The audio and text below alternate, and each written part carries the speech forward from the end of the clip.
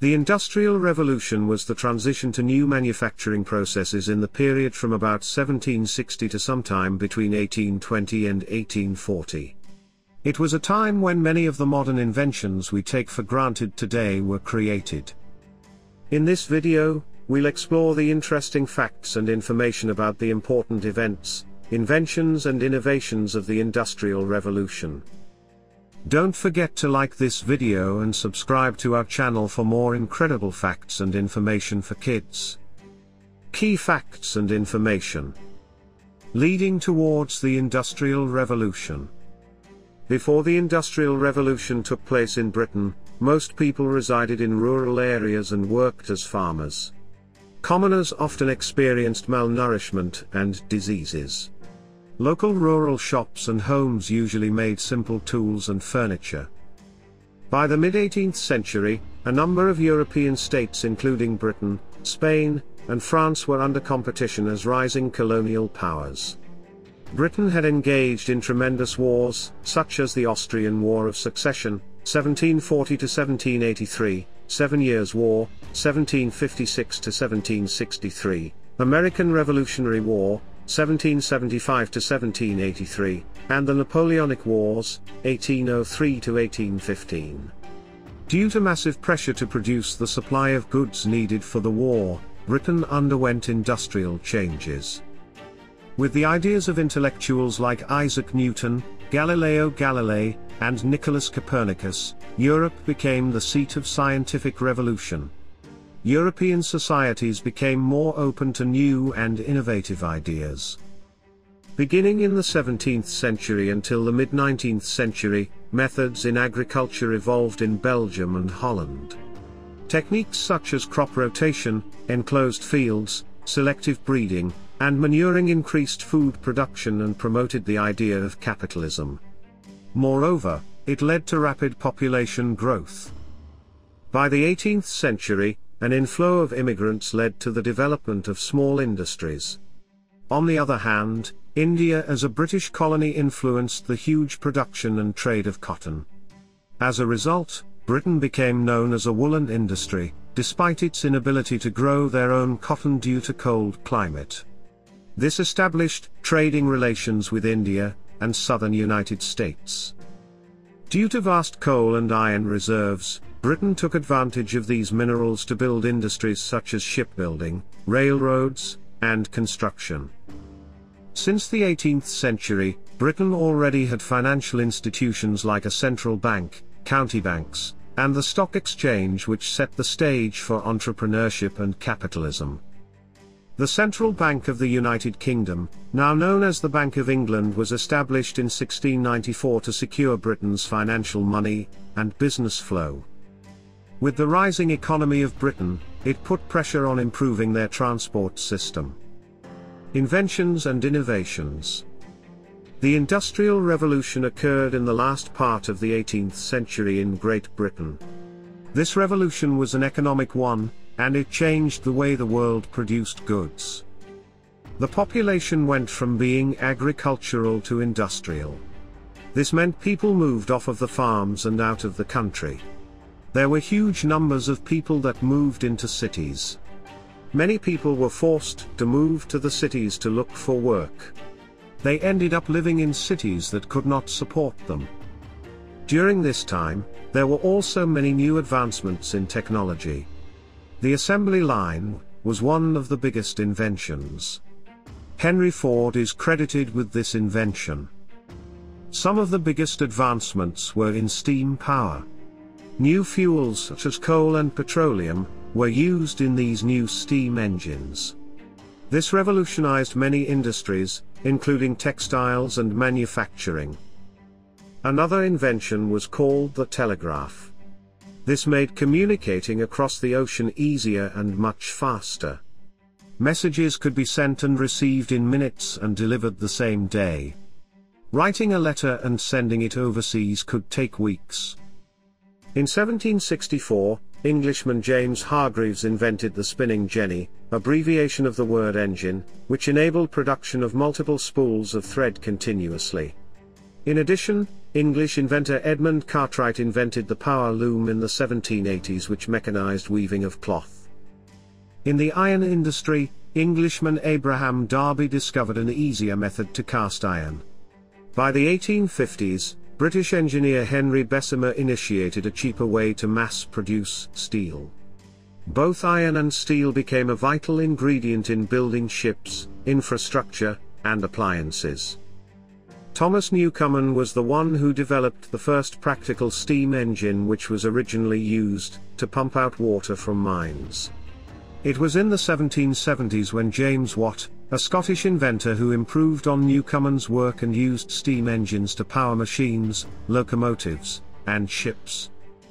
Despite the effort of the British government to contain export of technologies and skilled workers within their country, they failed as industrialization moved out of Britain and spread to other European countries and the United States. Drawbacks of revolution. The Industrial Revolution was not a good revolution for the Earth. Industry was releasing huge amounts of carbon dioxide into the atmosphere and waste into the waterways and soil. Pollution by nuclear waste, pesticides, and other chemicals were also the result of the Industrial Revolution. Many natural resources were being used up at an alarming rate. Advances in farming resulted in an increased supply of food and raw materials. The changes in industry and new technology resulted in increased production of thousands of goods. Companies were more efficient and earned bigger profits. Due to unstoppable industrialization, urban areas were unable to keep up with the influx of migrant workers. Industrialized areas became overpopulated.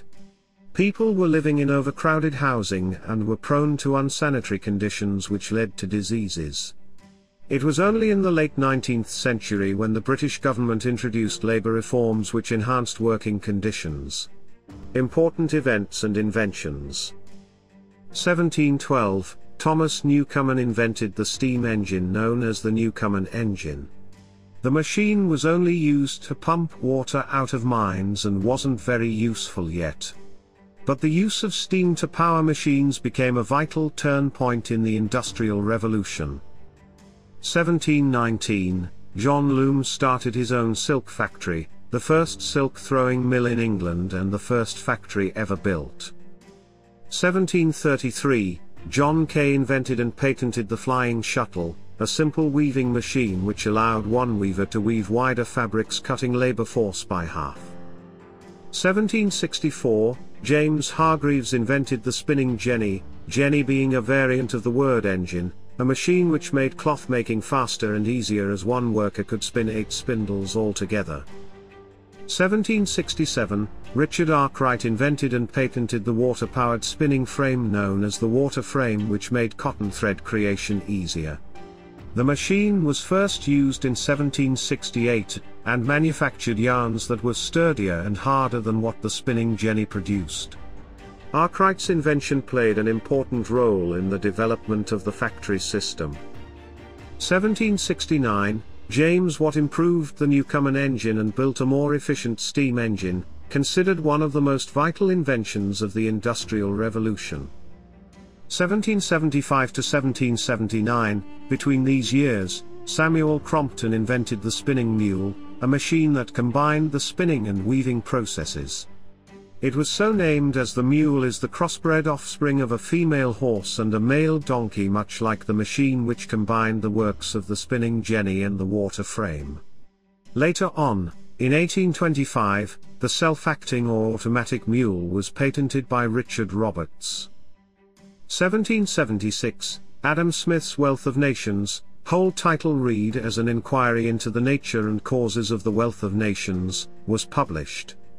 Smith's work is considered fundamental in classic economics. 1783, Henry Cort patented the puddling process used for refining iron ore.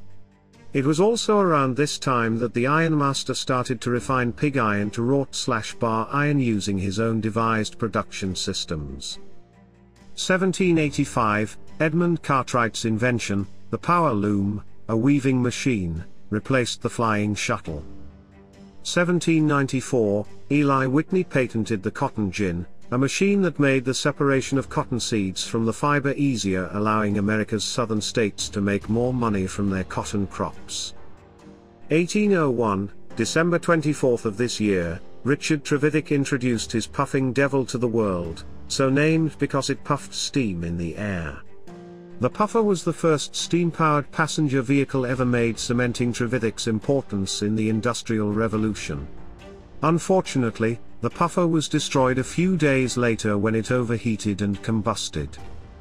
1804, Trevithick built the first steam locomotive to run along a track.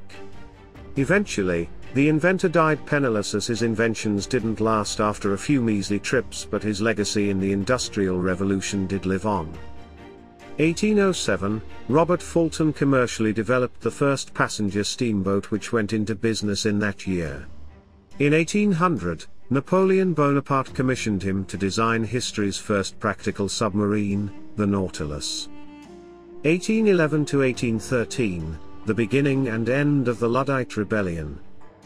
1816, George Stephenson patented a steam engine locomotive that ran on rails. While he wasn't the first one to do so, the improvements he made on steam-powered locomotives and the railways they ran on were greatly significant that he was named the father of railways. He went on to build the first ever public intercity railway line in the world, which was the Liverpool and Manchester Railway. It opened in 1830. 1845, German philosopher Friedrich Engels published his book The Condition of the Working Class in England, which tackled the negative effects of industrialization. 1846, on September 10th of this year, Elias Howe was awarded the first U.S. patent for a sewing machine using the lock-stitch design.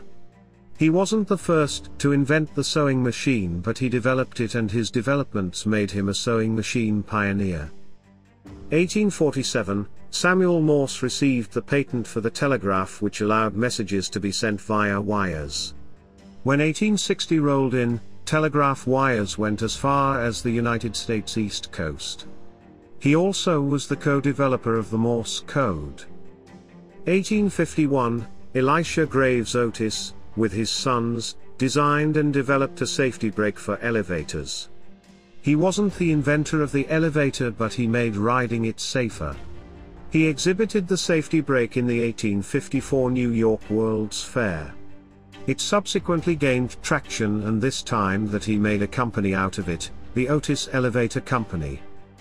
1855, January of this year, Henry Bessemer created a process which turned iron into steel. This process was later on called the Bessemer method in his honor. 1856, Isaac Singer made his own improvements on existing sewing machine designs of his time and obtained great success from it. However, his design was greatly contested by Elias Howe, who held the patent for the lock stitch.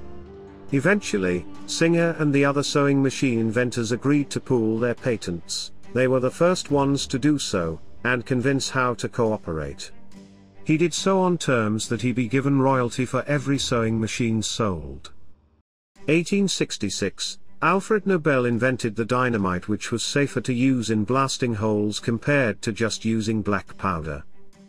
1870, chemist Louis Pasteur developed vaccines to weaken the effects of diseases like anthrax. This was in connection to his belief that illnesses were mainly caused by germs. His pioneering works helped develop the medical world.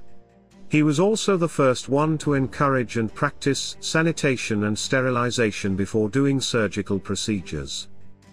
1876, Alexander Graham Bell secured the patent for the telephone, a breakthrough in communication. 1880, Thomas Edison was granted the patent on the carbon filament electric lamp, the first commercially practical incandescent light. Edison is also credited for inventing the phonograph. 1883, May of this year, what was then the world's longest suspension bridge, the Brooklyn Bridge, opened for public use. 1888, Nikola Tesla got the credit for developing the induction electric motor, a significant contribution to the modern electric supply system. 1902, German inventor Rudolf Diesel invented the diesel engine, which was named in his honor, though it went through many hands for its development. 1903, Orville and Wilbur Wright built and flew the first airplane successfully and credited as aviation pioneers. 1908, car maker Henry Ford manufactured the Model T, a car that was cheaper than the others as it was made on an assembly line. The Model T made cars more available to common people.